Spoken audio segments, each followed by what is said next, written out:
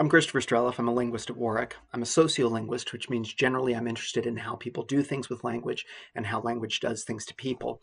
I work a lot in the subfield of language variation and change. I'm especially interested in changes in the sound systems of regional varieties of English, as well as changes in grammar over time and as a result of different social factors like age, socioeconomic status, or gender. Of course, during the lockdown, I'm engaged in important personal research to examine exactly how crazed I can look at the end when they finally let us out of our houses. The work I'm sharing with you today is from the module Dialects. In this module, we study language in the speech community surrounding Warwick, Coventry, and the West Midlands more broadly. On a week-by-week basis, students go out into the speech community and do real-world research projects to understand exactly what's happening in language in Coventry and the surrounding areas, and what's happening with attitudes toward language in Coventry right now. In the specific project we're looking at, we partner with one of our local cultural institutions, the Coventry Archives, to use old sound recordings from oral histories made with coal miners who were working in Coventry and born in the early 20th century to look at the origins of Coventry accents today and how they emerged from language in the early 20th century. Because we're sociolinguistically interested in accents in Coventry, a starting point for a lot of our work is to identify the ideas and attitudes about accents in Coventry so that we can understand how these ideologies interact and intersect with what we find empirically about the accent in Coventry. Of course, we always like to turn to academic literature to understand an area. But as this introductory note by Ursula Clarke in a chapter on West Midlands English makes clear, Coventry is a blank spot on our map of linguistic knowledge. So we have to turn to other sources. One of the ways that we approach this in the Dialects module is to look at popular sources. So seeing what people say about Coventry in the media. We look at Sky Blue's fan forums and responses to stories in Coventry Telegraph, or to interview people about what they think about Coventry and what they think about language in Coventry. In our work, we tend to reveal what I'll posit as 4 central ideologies about accents in Coventry. The first of these is that Coventry has a unique accent that's distinct from other varieties in the United Kingdom, and even more specifically, distinct from other varieties in areas just around Coventry in the West Midlands. The ideology of a locally unique accent show up in things like this Metro piece on 13 Reasons Why Coventry is Cool, with reason 13 being the accent. You also most definitely hear these ideologies when you talk to Coventryans about Coventry accents. I'll play clips from the BBC Voices project, which is housed at the British Library. This was an oral history project by the BBC done at the turn of the 21st century to document different varieties of Englishes across the United Kingdom and to document attitudes toward local accents and local dialects. You'll hear 2 clips from the interviews with Coventryans talking about the uniqueness of the Coventry accent. The first, you'll hear that Coventry is distinctive from Birmingham. In the second, you'll hear that Coventry is not only distinct from Birmingham, but distinct from the nearby village of Bedworth, which is just a few miles to the north.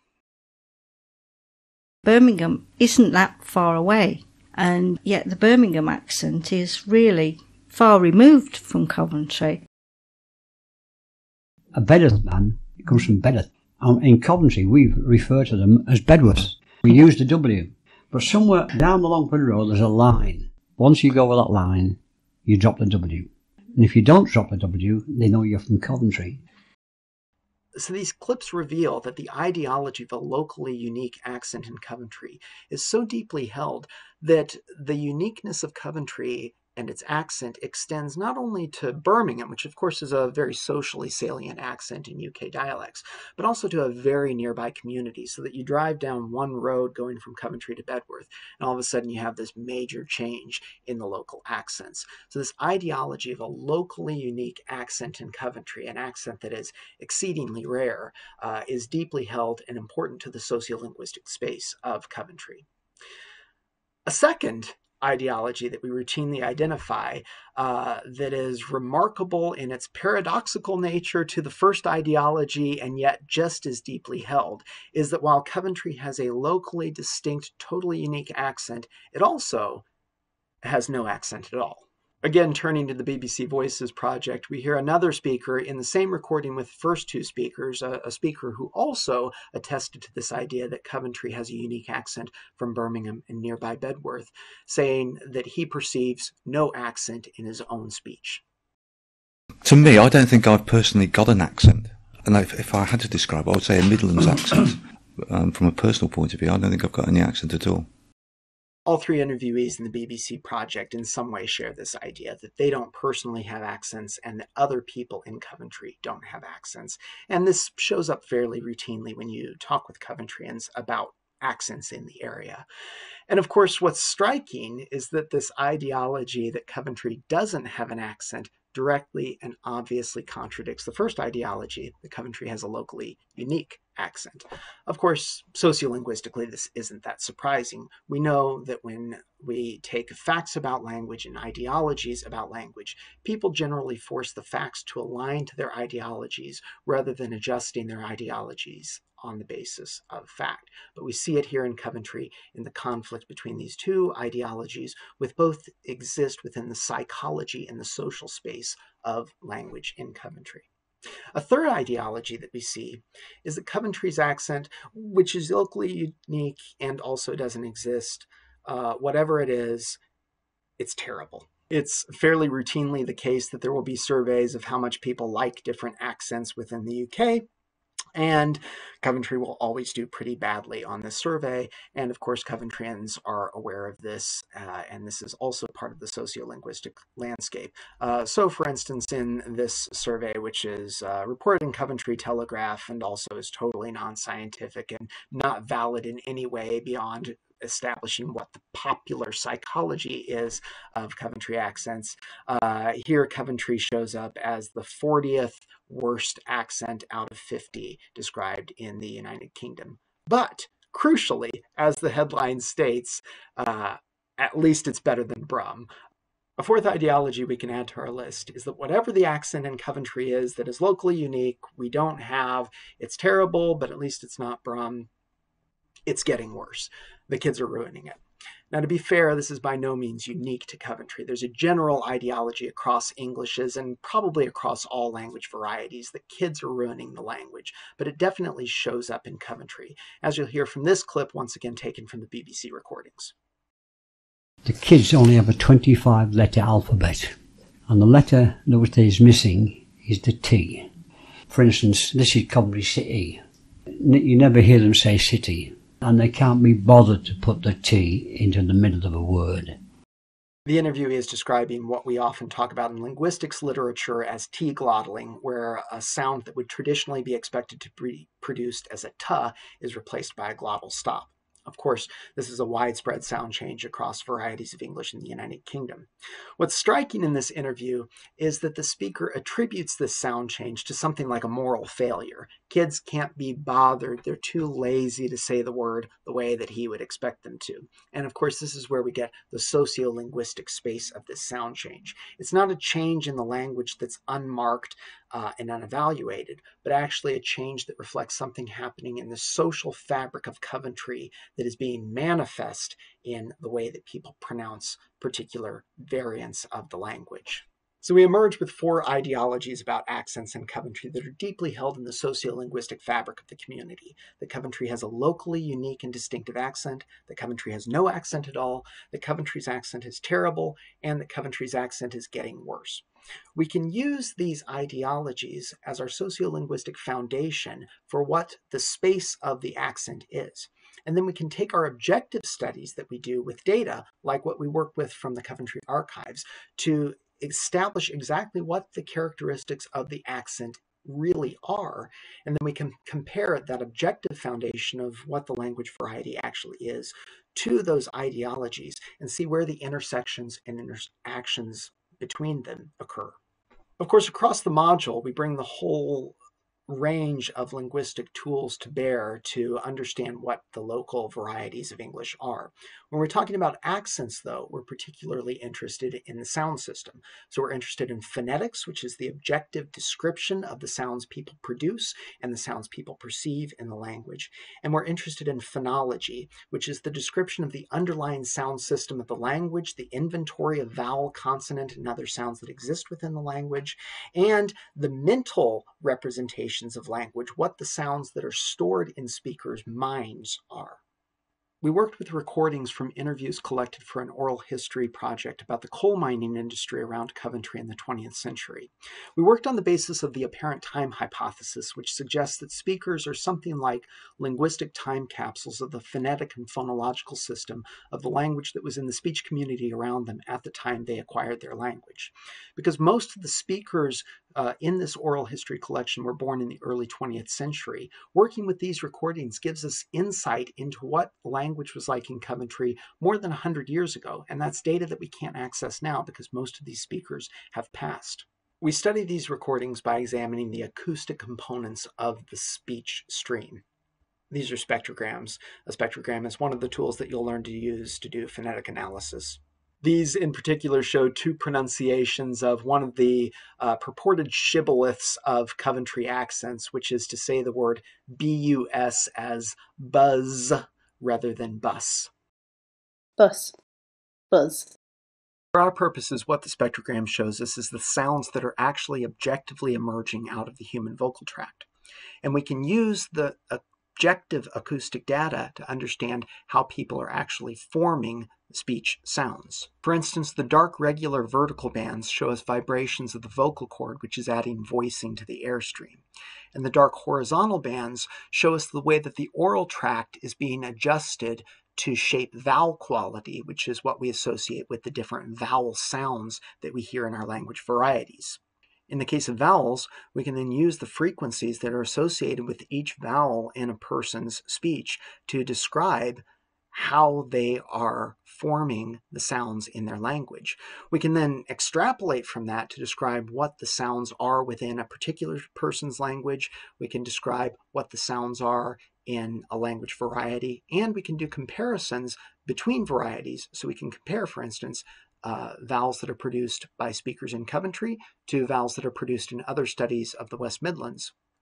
So with these tools, our students can go from these old recordings of Coventrians to objective descriptions of the origins of accents in Coventry. Then we can compare our objective description of the Coventry accent to the ideologies about accents in Coventry and see how the two inform each other. As a disclaimer, of our 4 ideologies, we can actually dismiss at least 2 of these out of hand just on the basis of linguistic knowledge. So ideology 2, that Coventry does not have an accent, is of course absurd because all speakers have accents. The difference between what we recognize as an accent and what we don't recognize as an accent reflects social evaluations of what varieties are standard and what varieties are non-standard or marked. So really we could get rid of that one, but we'll address it anyway. We'll also cheat on the 3rd ideology, that Coventry's accent is terrible, because of course linguistic knowledge tells us that all language varieties are equally valid in terms of communicative efficiency, grammatical complexity, and all these issues. So we won't deal with ideology 3. But we will deal in good substance with ideology 1, that Coventry has an accent that is exceedingly rare, by looking at what the old sound recordings tell us the accent in Coventry is, and then comparing that to other varieties in the West Midlands, and that the accent is getting worse.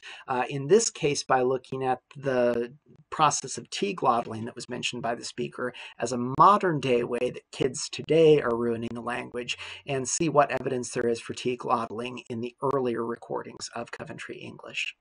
For our description of the Coventry accent and examination of whether the Coventry accent is really exceedingly rare in comparison to other West Midlands varieties, we turn to a very well-known feature of regional Englishes in the UK, which is whether or not vowel systems have 1 or 2 vowels that might be represented by words like foot and strut. Of course, it's very well known that southern varieties have two vowels here that are distinct between these two lexical sets, and that northern varieties have only one vowel, and that this distinction between two vowel systems for foot and strut and one vowel systems where they sound the same is one of the major distinguishers of regional accents between the north and south in the UK. The Survey of English Dialects, which was conducted in the 1950s and 60s, can give us a baseline for this variable. That study found that the areas around Coventry had the northern one-vowel system where foot and strut were pronounced and perceived as the same, rather than the southern vowel system where there were two distinct vowels. We would expect then in these old recordings that speakers would only have one vowel and would pronounce foot and strut the same, rather than the southern system of two distinct vowels. What we actually find when we look at the acoustic evidence, though, is much more complex. In this chart, we've plotted the acoustic vowel space of the foot and strut vowels for one of the speakers in the coal mining archive, James, who was born in Coventry in the early 1920s. The red triangles show the acoustic measurements of the words that we would expect in a southern system to be produced with a foot vowel, and the gold crosses show the acoustic productions of words that we would expect in a southern system to be produced with a strut vowel. In a northern one-vowel system, which is what we're supposed to see in Coventry on the basis of Survey of English Dialects data, we would expect to see all of these measurements plotting on top of each other. In other words, we'd expect to see one big mass of strut and foot vowels all occurring on top of each other because they're all being pronounced exactly the same way. By contrast, in a southern system, we'd expect to see these plotting in distinct spaces. So we'd expect to see one area where foot words are being produced and another area where strut vowels are being produced. In James, we don't see either. What we actually see is the foot vowels being produced in a fairly concentrated area in exactly the space where we would expect all speakers to have foot vowels. But we see a much more complex picture for strut, where strut sometimes occurs in that space on top of foot, but also sometimes occurs down in a more central and lower space that we'd associate with strut in southern varieties. In fact, for that strut vowel, James shows a tremendous amount of variation between pronunciations that are very foot-like, like what we would expect for a northern speaker and what the Survey of English Dialects tells us we should expect in Coventry, to very southern productions where strut is a lower, more central vowel. You can hear this in this recording of James, which includes several cases of words that would canonically contain either a foot or a strut vowel. Those words are bold in the transcript, so you can hear his variation of productions of strut vowels as having either a very footy quality or sounding more like a southern strut variant. You'd got to attend church once a month, else you couldn't play. We kept together, our team did, and we went in the the Sunday School League. They got 1, 2 and 3 then. We went into number 3 and we won that. We went up into number 2 and we won that. We went into number 1 and we won that.